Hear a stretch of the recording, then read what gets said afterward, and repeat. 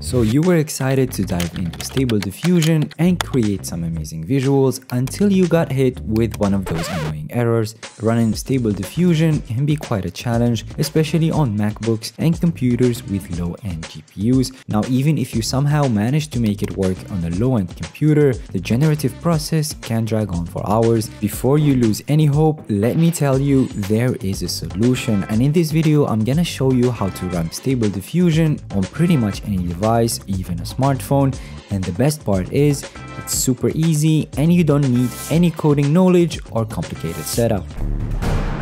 To get started, head over to this website, ThinkDiffusion.com, and click on Get Started. Once you sign up for a new account, you will get to run Stable Diffusion on the classic automatic 1111 interface. Right now, ThinkDiffusion has two different machines for you to choose from. The most important difference between the two is the GPU VRAM. Now, the hourly rate is a bit different as well, but honestly, both are really good deals, and I will explain why later in the video. When you sign up for a brand new account, you get to try ThinkDiffusion for free. This free of charge balance gives you around 30 minutes of runtime on the fast machine. I'm going to use the rapid machine for this video. If you run out of balance, you can click here to add more funds. You can use the link below to sign up, and when you deposit your first $10, you will get an additional 50%. That means an extra $5 to give you 10 more hours on the fast machine or 3 more hours on the rapid one. The auto stop timer is a really smart feature.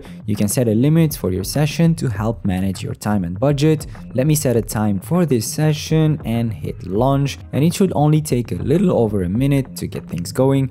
This gives me enough time to say thank you to each and every one of you. It's amazing that we're getting closer and closer to reaching 300,000 subscribers. If you haven't subscribed yet, make sure to do so because I have tons of awesome content and tutorials on the way. Alright, so we are in, and as you can see, the automatic 1111 interface is all loaded up and good to go. And like I mentioned earlier, the cool thing is that you can run this on your phone too. The most popular extensions like Deforum are already there when you start, and if you want even more, you can go to the extensions tab and easily install them from there. Now note that if you restart your session after installing new extensions, you will have to reinstall them again, but I was told that this issue will be taken care of in upcoming updates. On the right hand side, we have the browsing tab where you can upload files and access your image and video outputs. You might have noticed that most popular models are preloaded and ready to use, which is pretty cool because you don't have to worry about storing massive checkpoint files on your computer. And if you want to use a model that's not on the list, you can easily add it in.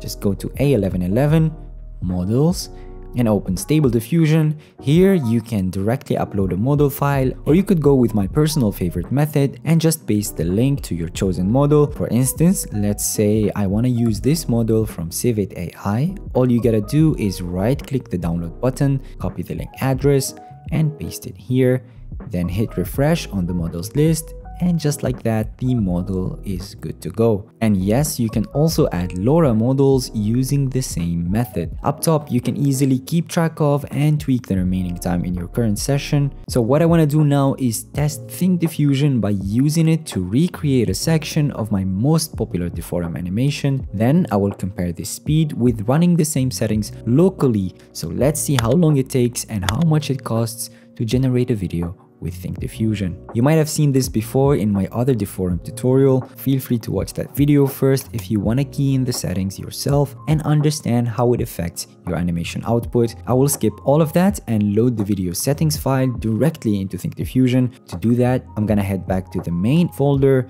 Then let's click on the upload button over here, select the settings file. And by the way, you can download this file from my Patreon, and I will drop the link in the description box. After uploading, simply click here to copy the file URL, then paste it here and click on load all settings. Also remember that you will need to point Deforum to the correct init image from which our animation will start. To do this, click on upload, select the init image, copy the image link, and paste it right here. Another thing we can do to adjust the length of the animation is to head over to the keyframes tab and reduce the number of frames. I'm gonna go with 300 instead, which is just enough for this demo. Previously I used the Rev animated model for the animation, so let's go ahead and select the same model from the list over here. At this point we are good to go and we can proceed by clicking on generate. After a few seconds into the process, we're about 5% done and it seems like we have around 20 minutes left. This looks really promising considering the number of frames we have to work with. Now I currently have a 24GB GPU at home, which allowed me to test it against ThinkDiffusion to ensure that their machine is in fact running a GPU with 24GB of VRAM, and it turns out it's pretty legit. And that's based on the processing time shown in this comparison. And since this runs on the cloud, you can expect the same performance of ThinkDiffusion on your phone or pretty much any other device. Now, if you want to check out the output images, just head over to A1111, open Outputs folder, from there open Image to Image, and you will see your Deforum folder. Inside, you will find all the individual frames that have been generated. So during the process, the estimated time did go up and down, but in the end, it only took 20 minutes. That's roughly 4 seconds per frame, which is super fast. And the best part is the processing time only cost me about 50 cents. Now, if you go back to the output folder, you will also find the final animation video, which you can easily download onto your computer. So if you're using ThinkDiffusion on your phone, you can just download the video and easily share it on your social media accounts. Currently, you can only access these output files while running a machine on ThinkDiffusion. However, a great upcoming feature is the ability to access your file storage without having to launch a machine. So I decided to run the exact same settings on the fast machine, but before I share the comparison results, it's important to note that it's totally normal for the animations to look different on each run.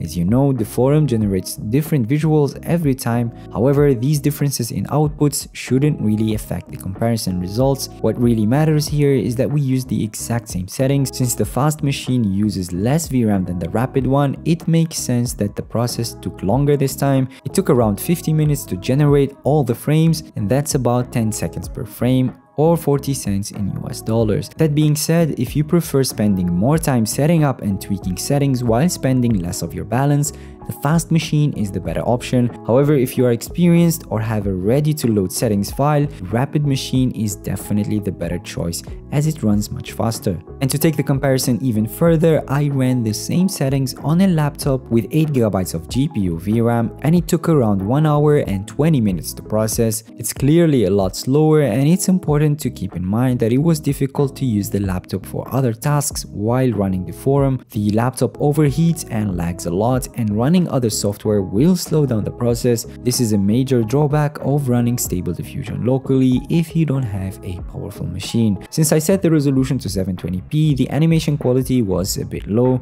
and to fix this, you can choose to enable the upscale setting in Deforum before generating, but keep in mind that this will add extra time to the process. Alternatively, you can use another software called Topaz Video AI to upscale and enhance your Deforum animations. This method saves you more time and gives you much more control over the upscaling settings. For example, here I chose to upscale the 720p video to 4K, and the results were really impressive. If you're interested in learning more about Stable Diffusion or other creative AI software, make sure you check out more videos on my channel. Other than that, stay creative and I'll catch you in the next video.